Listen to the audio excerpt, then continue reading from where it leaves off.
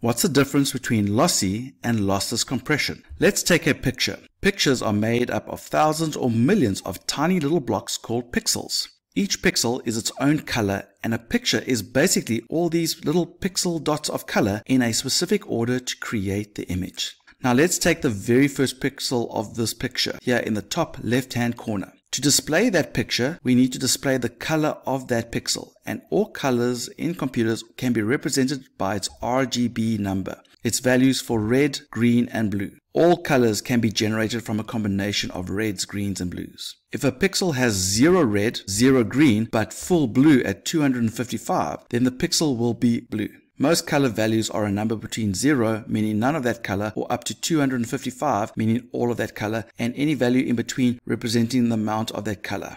To store these three numbers, we need 3 bytes of information, 1 byte for each number. Now let's look at the very next pixel of your picture. It also has an RGB value, and so we must store its 3 bytes of information. And then the next pixel needs its 3 bytes of values to be recorded, and also the next one. And as you can see, if an image has thousands of these pixels, it will need thousands times 3 bytes to store the values that represent that picture. But what if we could find a way to store the values of the pixels in a more optimal way so we don't use up so much space? What if we take that first pixel and store its 3 bytes of RGB values, and then instead of storing the next pixel or even the next couple of pixels, we simply store another number to tell us how many times that pixel's RGB value must be repeated after each other. Because in this picture, all those pixels in the first line are the same color up until it gets to that cloud part. Let's say it's 55 pixels in length for all those blue pixels. The number 55 only takes 1 byte to store. So to store all the values of the first line up until the cloud will now take a total of 4 pixels, which is much smaller than storing the same blue value of 3 bytes 55 times.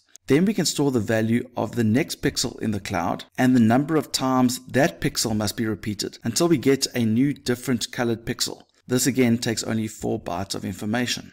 This is a very simple explanation of how compression could possibly work. Compression is the process of modifying or encoding the bits of a file in such a way that it consumes less space. WinZip is an example of a program that compresses files. If I compress a Word document, then the file size of the document should get significantly smaller. However, if I compress an image, music, or movie file, you'll notice that the file size does not really change at all. That's because multimedia files already use a compression technique based on the type of file that it is. There are 2 main types of compression techniques, lossy and lossless. Lossy compression compresses data by losing some of the data. This compression process involves making estimates or approximations of the data and discarding any information that is not necessary or that can't be seen. This can result in a smaller file size, but it also means that the compressed file is not an exact replica of the original and will result in a loss in quality. Examples of lossy compressed files include JPEG for images, MP3 for music or audio files, and MPEG-2 or MPEG-3 for video files.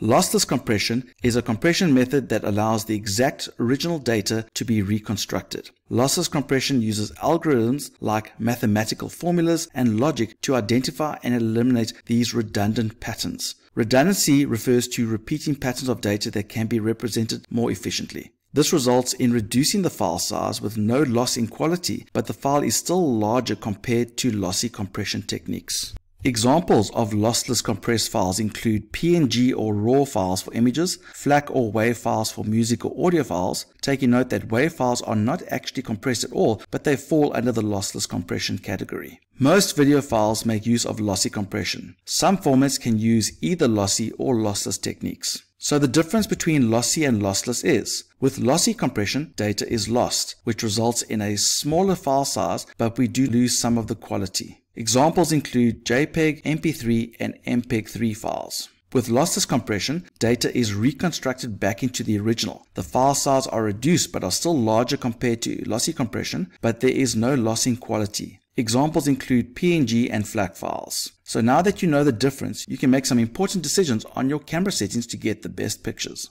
Don't forget, we post a new video every Thursday at 3, and we also have some videos on TikTok, so go follow us there. But leave a like, leave a comment, share us with your friends on this YouTube channel, and remember, don't do it the long way, do it the Mr. Long way.